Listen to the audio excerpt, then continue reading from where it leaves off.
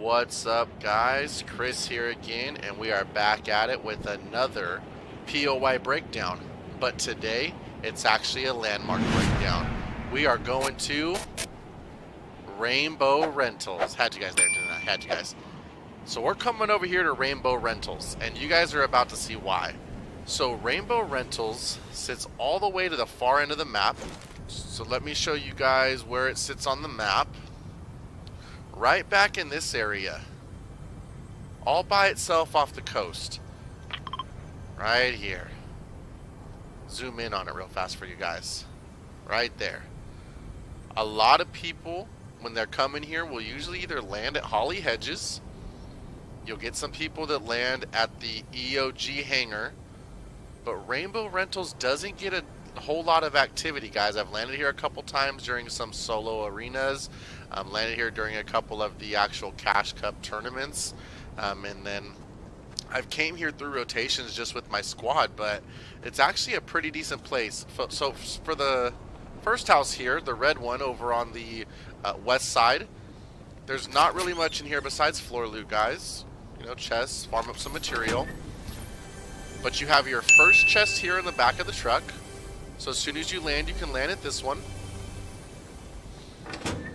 Again, second house here, not much. So, you know, right now you guys are probably thinking, man, you said this was a good place, and I'm not really seeing anything. Okay? And I get it, guys. And that's where it tricks a lot of people. They hit that one with the truck, and they're like, oh my gosh, there's nothing here. So you got your second chest here. Some more floor loot. Come on into your fourth house. What's that? Another chest sitting right in that roof area. Then you run out this door. Oh, hey! We got another little chest sitting here. So 2 chests to this spot on this one little greenhouse, guys. Which is pretty good for, I mean, look how tiny this house is. You know? This is like a single wide trailer. Not even that, because it's just like a living room. This is one of those like houses that are in the show where like the bed pops out of the wall and the kitchen's right here and the bathroom like pulls out of this wall or something. But yeah, 2 chests in that house, and you come on over to the blue one. Just got some floor loot in here. Now another good thing about the spot is usually it has about 2 or 3 fishing things. So there's the 1, there's the 2, there's the 3. Oh, this one has 4 this time. It'll always have the fishing poles right here. So yeah, guys, I really like coming over here because, especially in the solo arenas and the Cash Cup competitions, you usually want to go to a place that doesn't have a whole lot of people going crazy at it. So the 5 houses here, you have all the wood that you need. Gonna have some brick kind of around by the stuff on the beach. But a great place to go right after this is just head on up to the E.G.O hangar.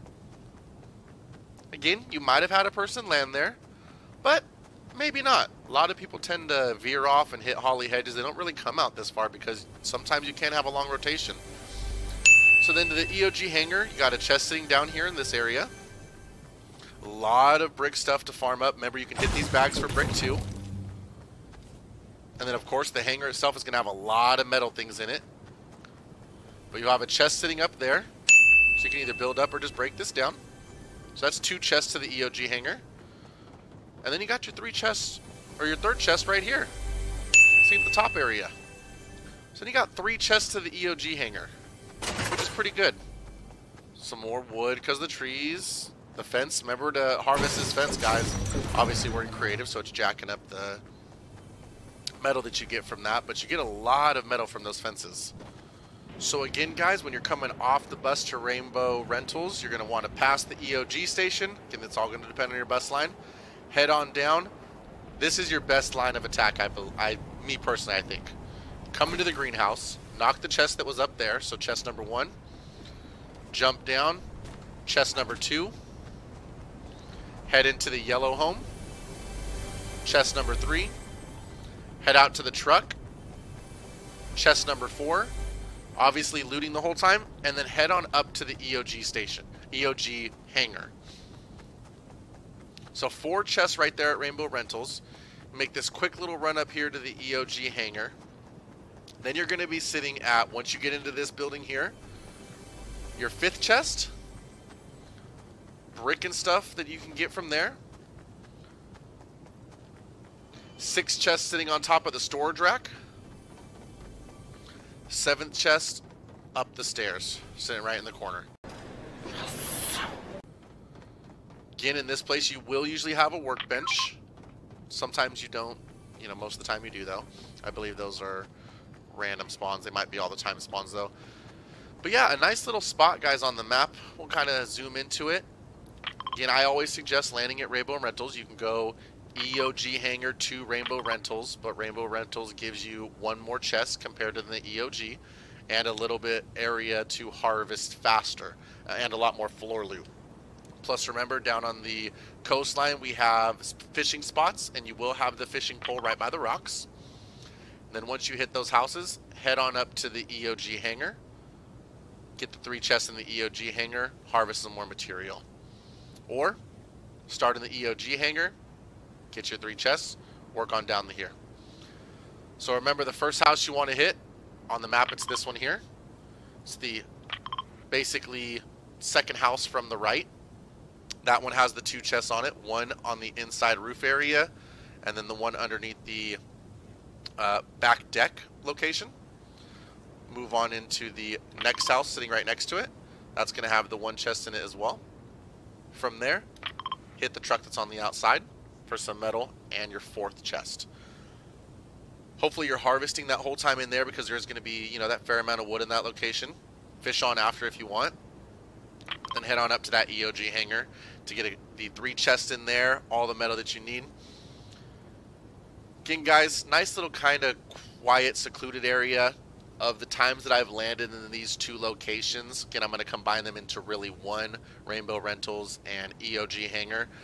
I've maybe had a total of 3 people come here, and that wasn't at one time. That was, you know, 1 person, 1 match, 1 person the next match, 1 person the next match, because a lot of people will veer off and hit over here to Holly Hedges. And if you want to know more about Holly Hedges, check out my POI breakdown of Holly Hedges. But today, guys, we tackled Rainbow Rentals and E.G. hangar. Again, a great spot for you to land during your solo arenas, during your tournaments, because it's right off the side. You can get a lot of stuff harvested. And again, if you're able to hit all of these with no one landing with you, 7 total chests to you with the workbench, then you can always rotate on over to this area here. But from these houses and the E.G. hangar, I think you guys are going to be sitting pretty. Let me know if you guys land here, how you come out. Really like to hear what your guys' experience of it is. If there's another rotation path that you guys like to take on the 2, let me know. But yeah, today was your breakdown of Rainbow Rentals and of E.G. hangar. Make sure to like, comment, share, subscribe, guys. And as always, don't get lost to the storm.